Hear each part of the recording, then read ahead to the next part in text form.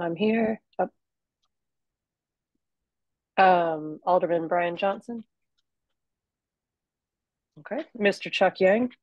Here. All right. Mr. Alex Zacharias. Here. Ms. Beth Kowalski.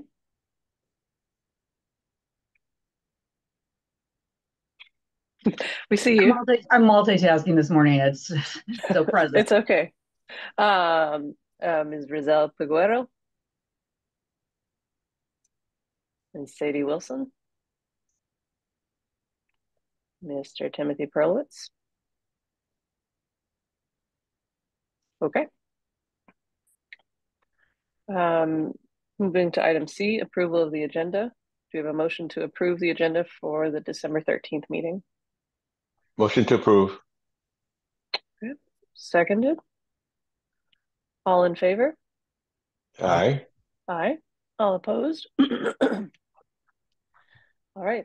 The agenda is approved. Approval of the minutes. Do we have a motion to approve the minutes from the October 25th meeting? Motion to approve. Thank you, Alex. Seconded. All in favor? Aye. Aye. All opposed? The minutes from the October 25th meeting are approved, and that brings us to regular business. Most excellently, the election of our vice chair, Mr. Yang. I hope you've heard through the grapevine that we elected you to be the vice chair. Do you accept that nomination? I humbly accept.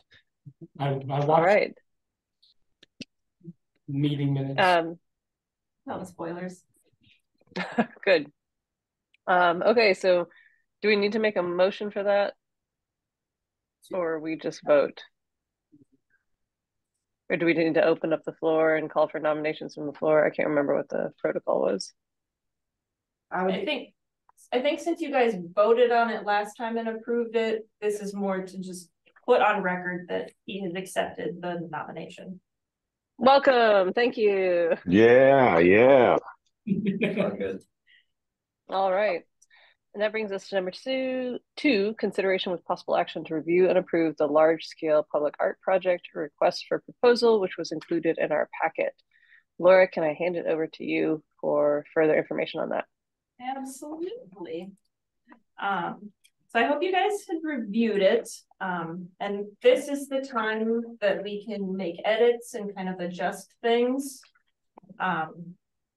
For a little background on it, we have a total of $50,000 of American Rescue Plan Act dollars that has been allocated towards a large-scale public art project. This is something permanent that would become part of the city's public art collection. And part of this call, we wanted to narrow it down slightly in scope because initially it was like, let's have a public art project and just put it wherever we have property.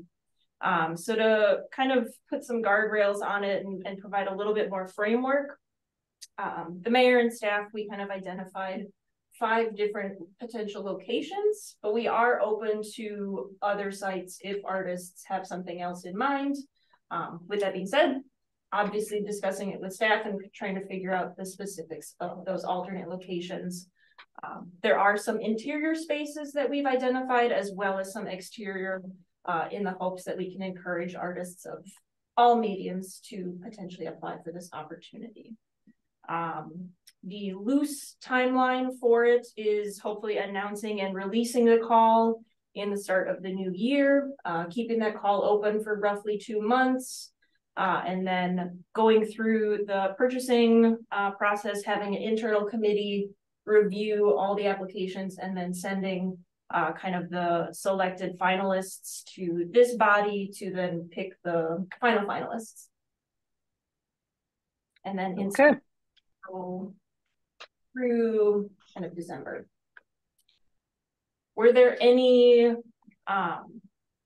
comments or edits or things that kind of stood out that might need some updates or more information included in there? I had a question about the Walnut Tunnel. It looks like there's already public art there. There's fish. Yep. So would those come down? that is city owned, as part of the Life of the River project, which I believe went up roughly between 2002 to 2010. We have reached out to those artists several times because that work is needing repair. It's definitely showing its age. The artists who created that piece are not interested in repairing it or updating it. So I think that's a discussion that we might need to have as far as, do we restore it and have some artwork that's kind of complementing that in that tunnel, or do we de-accession that piece and completely rethink how that tunnel is being enhanced with art? Just while we're looking at those images, the caption number 4, Walnut Tunnel along the Fox River Trail, it looks like a last word got cut off from the caption. Exterior somewhat, probably says protected. So just as a note for that there. I think it would, so I look at this as an artist, the whole proposal, and my questions are kind of like, what are the dimensions of these places? And then when I look at the Walnut Tunnel Bridge, I'm immediately like, would I be responding to those fish, or I assume that they would stay. So I'm curious to see what the other members of the committee say, but my instinct is either we specify for artists, fish stay and get repaired, or fish stay and you work around them, or fish can come out. But I'd almost say it would be better for the city and for this body to just decide, or temporarily remove that location as an option until those details are sorted out. Because just looking at that raised those questions for me. Or the potential that we can leave it up to the proposing artists to either keep the fish and work around it with their design piece if they want to include that, or if they just want that to be removed. Sure. I mean, I guess one question I'd have is like, how are those installed? How much time and energy and money am I going to have to spend as the artist to remove them? So I think maybe we just be prepared to answer those questions, and that allows for what you're talking about, Chuck, with like the artist can go either way. Maybe Laura, you said that they need repair. Could we include some details of like the state of the fish and or how they're mounted to the wall so that people could maybe have a better understanding of that? Or again, if we don't want to include that much information, drop this as a site would be my suggestion. Alex, do you have thoughts? Oh, sorry. I just have a sort of a separate question, a related question. The city of Green Bay has a sister city relationship with Guanajuato, Mexico, and one of the exchanges is arts and culture. There's a plan for them to come again this year. Would this be something perhaps they could apply for, or does U.S. citizenship need to apply? With ARPA funds. I think the grant is limited to artists 18 and older in the United States. Okay. Right? I'm trying to find that language again. I'm not sure. You have to have citizenship for federal funds. Okay. There we Gotcha. With All right. And I think we could have an organization based in the US coordinating with. It would have to be researched for sure. Okay. Okay. Well, I mean, it'd be like bringing in a visiting artist or something, but maybe this is not the time for that. Laura, did you have thoughts about the Walnut Tunnel? I liked what Chuck had mentioned as far as I think like you said, acknowledging like there is artwork that is already in this tunnel. At this time, I don't think we really have a full handle on whether or not we want to continue having that artwork up in that tunnel, or if we want something different. So I think a note in there, because I do think that there is value in including this. This is a site that staff had kind of pointed out as an area of interest. But maybe just making a note of like, yes, there is artwork in there. It is in need of repair. At this time, we're uncertain whether or not we're going to be repairing it or removing it altogether. So again, if I'm an artist pitching a mural and I don't know whether fish stay or not, I mean, that really drastically changes the design that I propose. Can we decide either way, or? Yeah, if I were an artist, I would want a clean canvas just so I can do my work. Or if people are into responding to fish, that's great. But let's say someone designs a proposal and then the city decides, oh, the cost of maintaining or these sculptures is too much. Like, is there any way we could move decisively in either direction before this goes out? We being the city. We being the city or this body? Well, this body doesn't decide what happens with that sculpture. It's the property of the city. So We could internally, maybe have some conversations with the Downtown Green Bay Inc. folks, who I think have some opinions on this piece within their districts, maybe the Downtown Neighborhood Association as well. So who actually maintains these pieces? The city would. Parks Department, right? So is that something that whoever's the governing body that maintains these pieces would have to determine whether or not they're going to continue to maintain these pieces or whether they should just be taken down and different art gets placed on there. So that's an ongoing discussion that we still need to have. Maybe we just strike this for now and then just put that potentially this may be an alternate location. So at least they're aware that this might become an alternate location, but we're still making a decision on it. Sure, and with the note of kind of the continued presence of the fish is up in the air. Laura, do you the exterior walls, right? The like inside the tunnel, but the walls leading to the tunnel.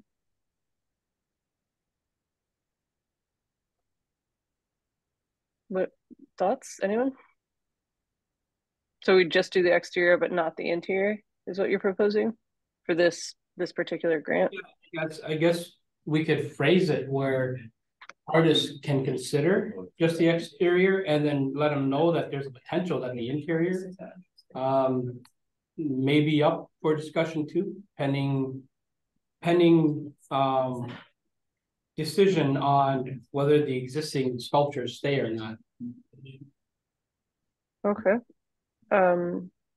To me, I mean, I think that's a very reasonable suggestion. To me, it presents the same issue of like, as an artist needing to make a plan that would be accepted for funding, you're basically either making two plans or you're making a plan and hoping that it goes the way that you've kind of cast your lot. Related to that, Laura, or anyone else, what's the nature of the maintenance necessary? Like, are the fish rusting? Is it the fixtures themselves? The fish themselves are rusting. It's kind of a threefold system. There's lighting elements that don't really quite function anymore.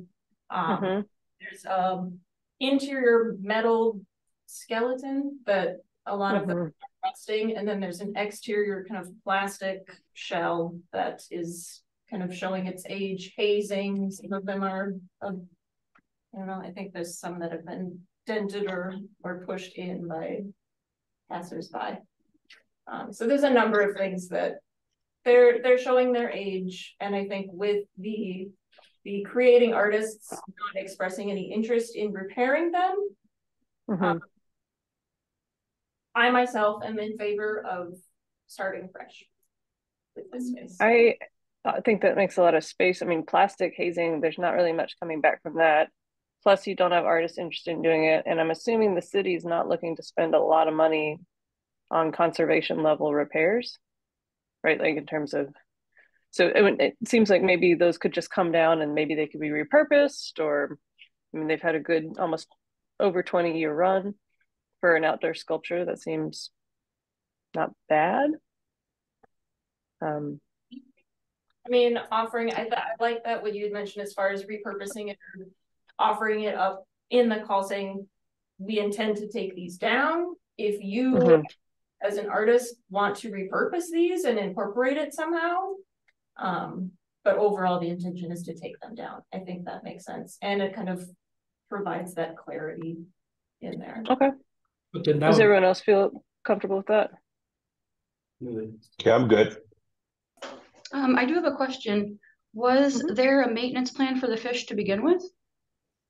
No, these were, so all of the Life of the River pieces were commissioned by the Mayor's Beautification Committee, which doesn't exist anymore. That was a the body within this department, I believe, that is no longer acting, and this commission is kind of,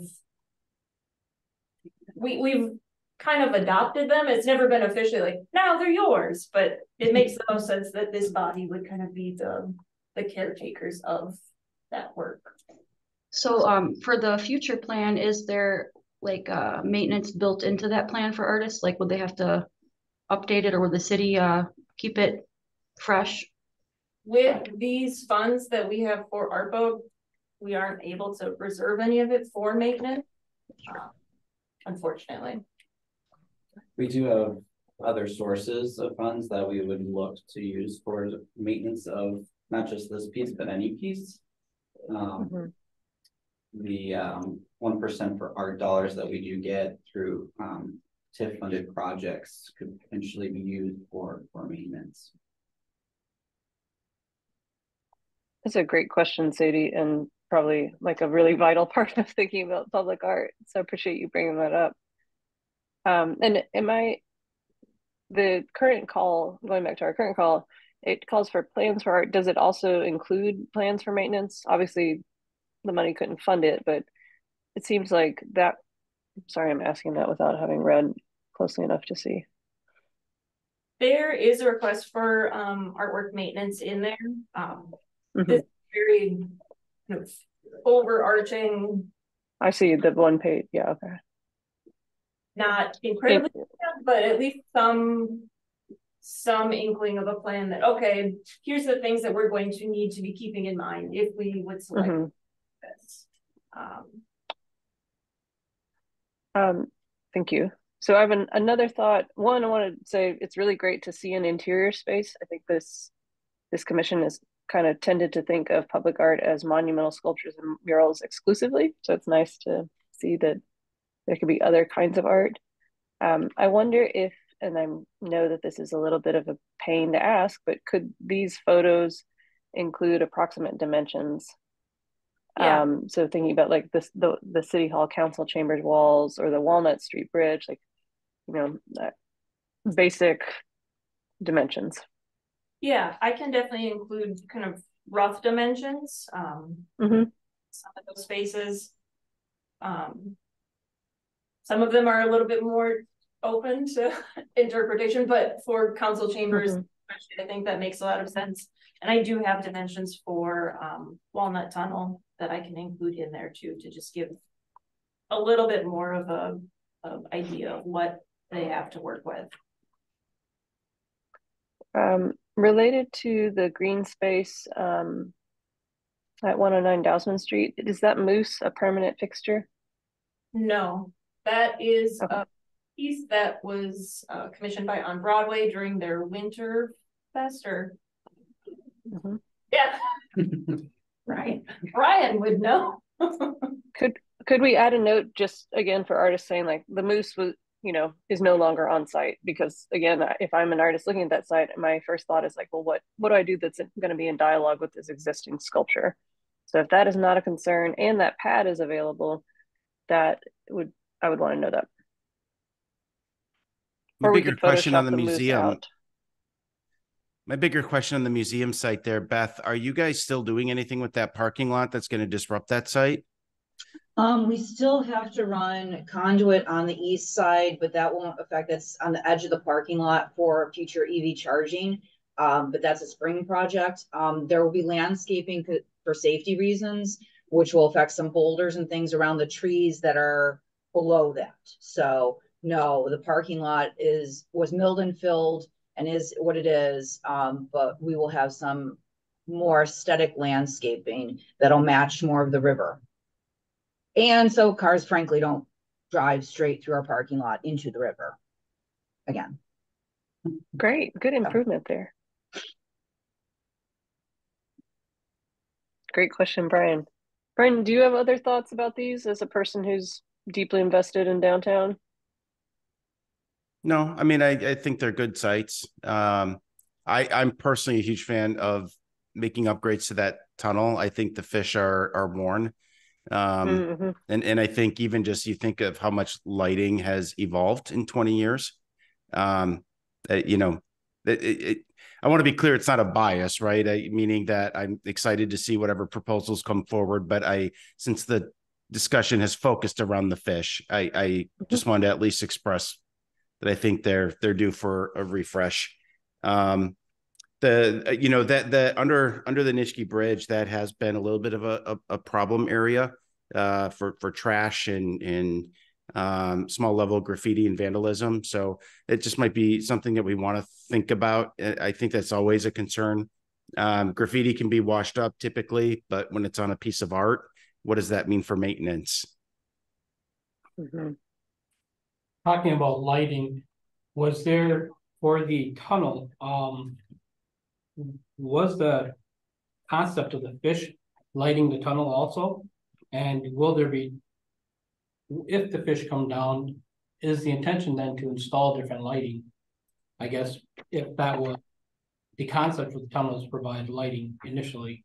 The fish lighting was more decorative, or like an added element. There is kind of utilitarian fluorescent lighting throughout that tunnel, so that would remain to kind of just maintain visibility and safety in that space. But the lighting from the fish sculptures was minimal. Okay. Of course, they don't work now, so it doesn't matter, right? Yeah. So is this ultimately depending on how many different art pieces and how much they cost will determine on how many pieces go up and where they go up?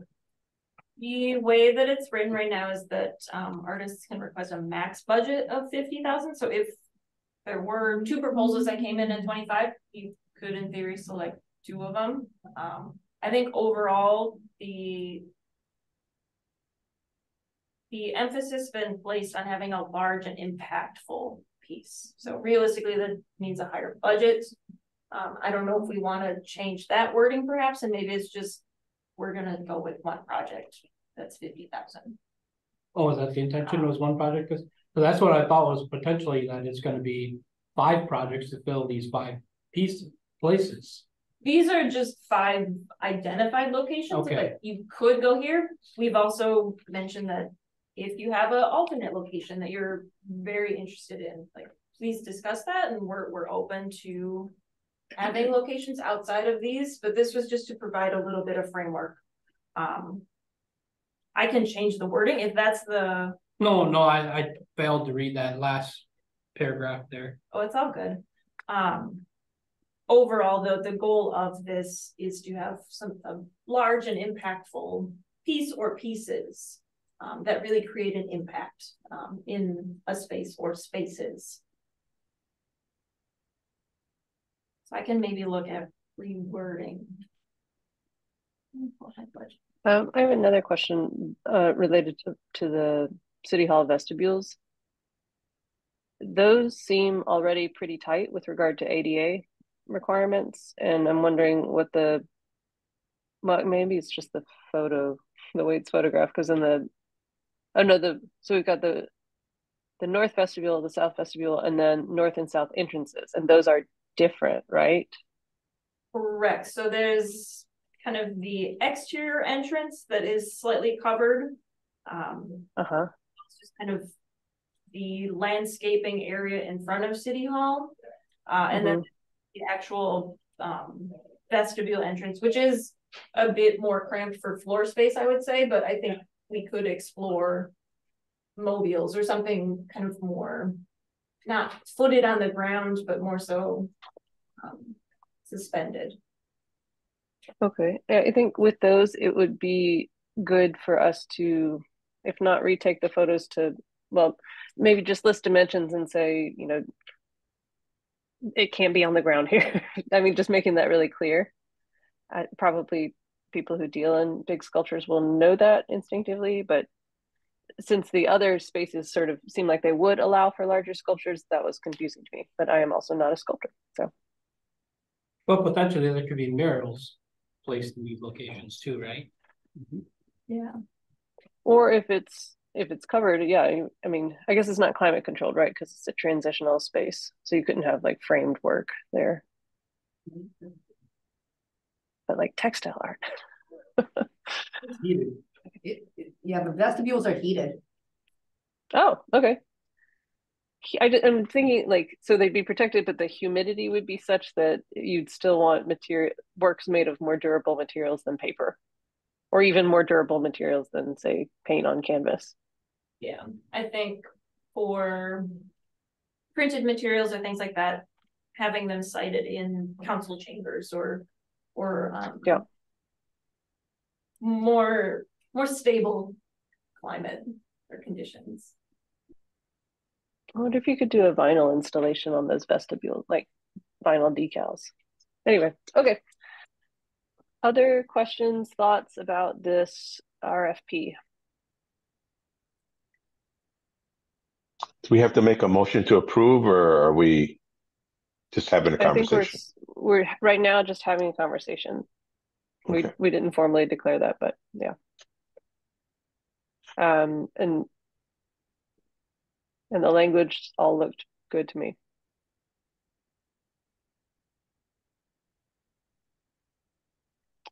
Well, sounds like we've said what we want to say. Do I hear a motion to approve the proposal with some of the suggested amendments? Is that okay with you, Laura? Yeah, as far as the amendments that I have, I think overall most of them are just providing more details on these sites. So dimensions of interior spaces, making note of the fish sculptures and the city's intent to remove those. And then, yeah, more on the dimensions of Nitschke Bridge, removal of that the Moose is just a temporary space over at Dousman, and kind of making note more of the details of these sites. Other than those edits, was there anything else that you guys thought should be added or changed at this time? One other question is, for the location where the Moose is placed over by the library, is that space meant to be like a rotating art piece location? And then any permanent artwork that we're placing based on this would be in the green space and not on that platform. That space was not listed as one of our rotating art sites. I was just thinking more like if it was for that site itself, similar to our rotating art piece. Because it seems like I've seen multiple different art pieces get placed there. So, or within that area. So I thought maybe that's just like a rotating art piece that's not for the city, but used by other entities. I mean, that is true. The space has been utilized. It was originally housing the 9/11 memorial. And since that was in disrepair, it was removed, and it's just kind of been in this limbo in the meantime. People just said, hey, can we just use this? Yeah, which I mean is a great use of space. Yeah. And I think it's worth exploring that too. If that is a space that we want to continue having be this rotating site, I'm not opposed to that. But also if we I am opposed to that. I think since we have a rotating site right across the street, we've kind of checked that box for that location. But I think since it is such a prominent space, it has such a, I don't know, the layout for it is great. To have something a little bit more permanent, a little bit more striking. So it sounds like we would like a proposal for a sculpture that would go there. Could we also include the dimensions of that slab for people? I mean, I presume it's something an artist could bolt work to. I don't think we have a slab there, right? I don't think there's a slab existing there anymore, but the conduit for lighting is still available. Oh, is that, it looks like concrete. Is it just like a gravel path or something? No, it's a pad. Yeah, there's a pad there. Pad, the moose is anchored into the pad. Okay, so whatever those dimensions are, that would be another thing that I think, like, if we'd like to encourage people to take advantage of that spot, to let them know what kind of platform they have there. The 11 piece was where in the picture you see like a circle, and that must be where the gravel is that you're talking about. Where the moose is actually sitting on the concrete. It might be the walkway that used to be the walkway up to the 9th memorial. Yeah. Okay. sidewalk leading up to. So would we then not want the artwork piece to be on the sidewalk piece where the moose is sitting? Because then we would still want to keep that as sidewalk to view the art piece, which would go in the kind of like, if you looked on the grass in the top view, you see like the circle that used to be where the 9/11 memorial. Yeah, is. it's Is that what's where- being called as the pad was actually more of like an apron or an entrance to that previous pad that was the memorial. I think there's an opportunity with a budget this size to create a more formal, larger pad, should an artist propose that. But there is a little piece of concrete there that's attached to the existing trail. We just need to make sure that that trail remains open and unobstructed.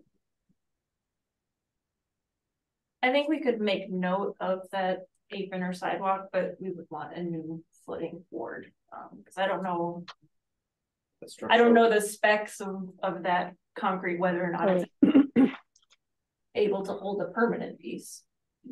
Significant. Yeah. Okay. So maybe we just need clarification, like on this overview, showing where it is on the site that we're intending for the art piece to go and what the artists should be designing for. Yeah, I think that'd be good because we do have, it's sort of a strange area if you look at the property lines. We've got a parcel that's city owns. We've got right of way. We've got the museum really close by. So just, yeah. So we might want to show an outline within this parcel area of saying this is where, this is the site, right? This is the site that you're going to be working in versus when I look at this our entire thing, it's like, as an artist, you know, like there's no boundaries, right? All this green space, you know, what actual location are you? Sure. Yeah, Chuck, I think that's a great suggestion. So just some sort of delineation on that image would be helpful for people to know where they're aiming.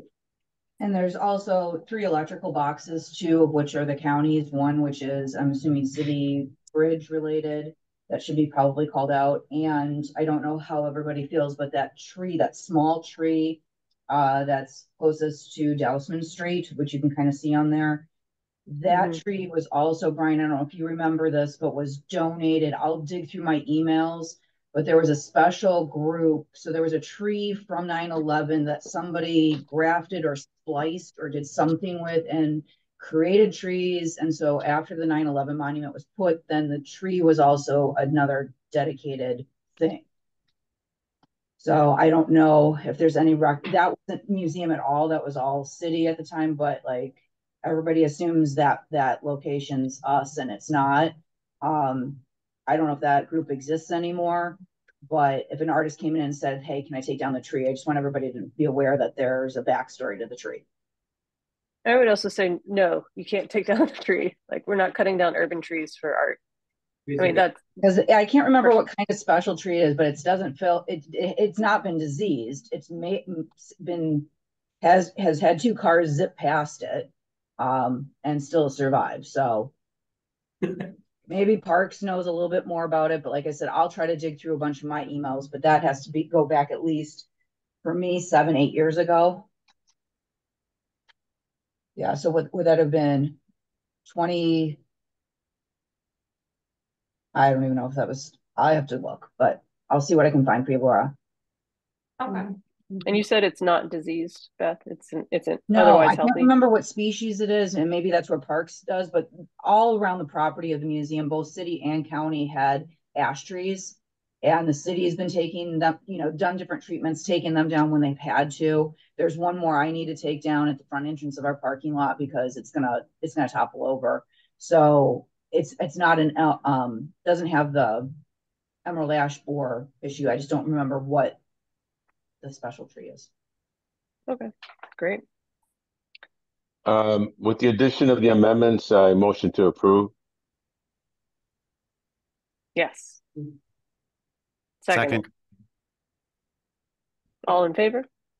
Aye. Aye. All opposed? All right, the motion passes. That brings us to F, the coordinator's report and project updates. Thank you guys for reviewing the RFP. I'll make those updates and then, yeah, we'll be releasing that in the new year. Hopefully to get some neat stuff coming in. Update on our small public art grants, which was with that ARPA funds. Some of those projects are moving through. Some of them have actually completed. If you get a chance to go over to Napoli's Lounge, the mural restoration for the We Will Be Seen mural, Chu finished that up last month. So we're kind of finishing up final grant paperwork with that, but it looks really great. So go check it out. The Chantels, that was the Green Bay's longest running women's singing group, one of the first grant recipients that we awarded. They're actually going to be performing tomorrow night at 7 p.m. at New Hope Presbyterian for anyone who would like to go visit that. They're also going to be performing on Saturday at 2 p.m. Over at Bethany Methodist Church. That's not a grant eligible location because it's over in Ashwaubenon, but for anyone who wants to see the performances, I can send more details through email if you'd like. Non-perishable food items are always welcome to help support food pantries at those concerts. And then on a note with Chantel's, they are going to be doing a few additional performances just because some of their locations are located out of grant eligible areas. So that project might get extended a little bit into the new year, but they've been going through and working on some of their performances. Still working through with Leah Califf on basically her agreement's been finalized. I just need to get the check requests from her. Same thing with Sage. All of their materials have been approved. Still waiting on April Beisinger. She had the Bring Weaving to the Bay project. We're still working on kind of flushing out some of those project details before that's been approved. Evergreen Theater, their agreement has been finalized along with Green Bay Community Theater. Neville Public Museum Foundation, we approved that, so send in your check requests. I'll send them on to finance for you. And then still working with Noah Simon and Cujo and Shua Lee on project details before those are finalized. Noah Simon had the Community Unhoused original performance play, and Shua Lee had the audio engineering classes through Urban Cultural Arts. And just beginning conversations with John Muir Park Neighborhood Association. That was our most recent grantee on getting their sculpture scavenger park started. So working on beginning stages of agreements with them. So all in all of those projects are moving forward at certain paces, but all good things for the community. In addition, we're still working on, I'm waiting on some final signatures for Ben Stinor's agreement. He was our Farland Park sculpture artist that we had approved. So once that is set up, I can get him his initial payment and he can get started on fabricating those sculptures. And again, still intending on having a spring/early summer install for those. And then lastly, our anticipated next meeting date is January 24th, 2024. I say anticipated because our schedule hasn't been finalized just yet. And I also wanted to open up a discussion to see if we have any interest in pushing our meetings back just slightly in the mornings. So currently we meet at 8, with us being in hybrid mode, and some people, especially members of the public, if we ever have members of the public that are interested in joining us in person, our front doors are locked until 8 o'clock. So it does create a bit of an issue for them to make it into the building, get inside and jump on the meeting if we start right at 8. So I'm interested in hearing thoughts on whether or not we're okay if we bump our meeting back to like 8:30 or even 9. I don't know if there's a preference. Well, I think 8:30 seems reasonable. 9, does not work with my personal schedule, but that should not be a deciding factor. how many times have we run into that issue of the public not being able to kind of get in? Beth? I can't get, I'm not a city employee, so I've been, the couple times that I've tried to go in person, I've made it through, but people recognize me and they're like, oh, okay, you're here for this, we'll let you in. Mm-hmm. Because, I try to get there, 10 minutes ahead of time just to be ready. So I agree. I think 8:30 for if there's going to be continual funding and grants and discussion and debate, I think for the public, I think that's because sometimes, again, they don't even necessarily know, Brian, they don't necessarily know where to go. And so again, taking time to get oriented to the building and get in, I think it's just much more accessible. Great, that makes sense. I'm for 8:30. Anyone else have thoughts on this? I'm fine with that too. I'm okay. I'm good. Okay. Awesome. Great. Other than that, thank you guys. Make a motion. We do need to make a motion. Is change the time? Well, it's not on the agenda, actually. It's informational. Oh, okay. But then do we eventually have to make a motion or to change that? The bylaws. I don't even I think we just need to publish it, don't we? I think it's just a matter of publishing. Yeah, if it's in your bylaws or something like that, a lot of them have, like, it's the first Thursday of every month at this time, you'd have to amend it. So you just have to find out where it's in your rules and change it there. If it's an approved document, it would have to come back for approval. We'll bring it back for approval if necessary.